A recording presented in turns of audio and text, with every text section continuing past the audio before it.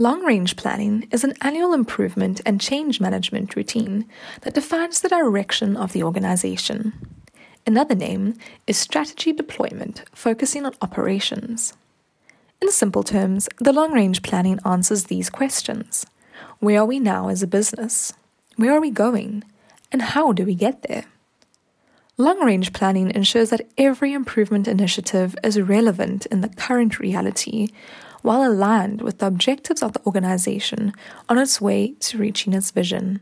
During long-range planning, heads of department identify with their teams the threats to their processes and products and evaluate the associated risks. This includes health, safety, and environmental aspects. Improvement opportunities are then identified. Innovations are just do it improvement projects. They are quick implementations at shop floor operational levels from a few hours to a few weeks. Yet quick doesn't mean sloppy. Innovations still follow up a PDCA cycle. Improvement projects are also run at various levels of the organization. At the workplace, the project team uses a visual board for rapid improvement projects. The preferred method is the improvement cutter.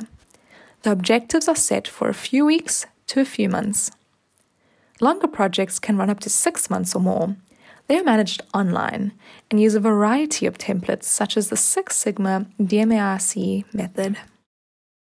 Developing the habits of managing risk and mitigating it with focused improvement is difficult. In the work environment, the urgent usually takes precedence over the important matters of longer-term business improvement.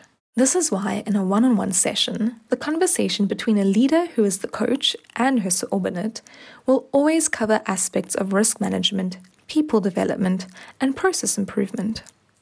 In the context of this closed loop, alignment is created between the long-range planning objectives to reduce risks and the coachee focus.